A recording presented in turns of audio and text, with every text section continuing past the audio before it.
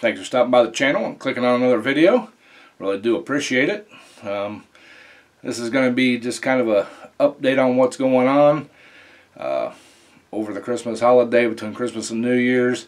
Hong Kong Fooey did visit me. He decided to stick around for a little bit, if y'all know what I'm talking about.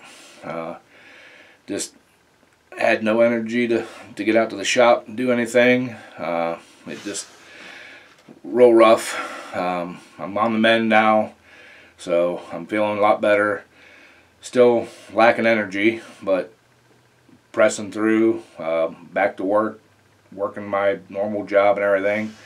I did get out to the shop over the break, between the two Christmas and New Year's and stuff there, more towards after New Year's, after the Hong Kong left. So I just didn't get enough done to make a full video, so that'll be coming up. Tell you what that is. I was working on the used oil burner. We're adding a squirrel cage blower to the back to blow through the heat exchanger. So like I said, there will be a video coming up on that. Some other videos coming up. Rebuilding the rear end for Plan B. I want to get it back on the bench. Replace that ring and pinion so I have a backup. So I'm gonna try the gear set out of the old tractor, the old 39 cubic inch. Might be a little small, a little low for that engine and stuff, but we're gonna give it a try.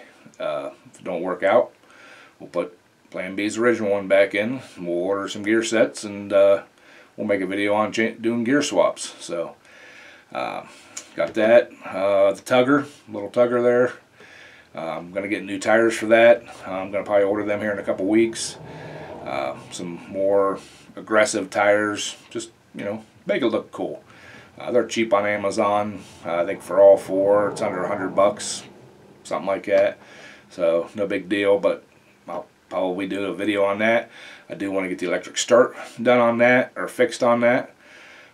So, you know, I don't have to pull start it no more, even though, you know, first pull every time it starts right up. I want the ease of the electric start. So got that. Pulling season right around the corner. Just a few months away. Hopefully Plan B's ready to go. I mean, it should be.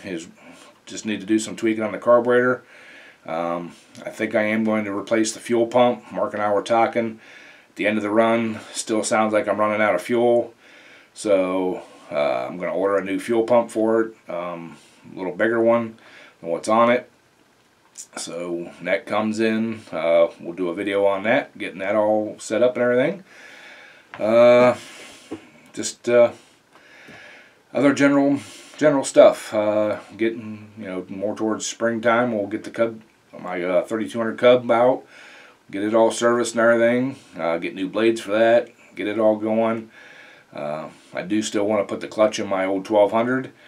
I think I got all the parts now for it, so I know it's been down for over a year now.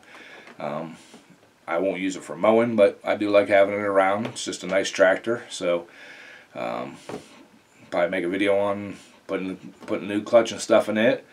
I still do need to find a mower deck belt. It's a 3/8 by 78, I think it is.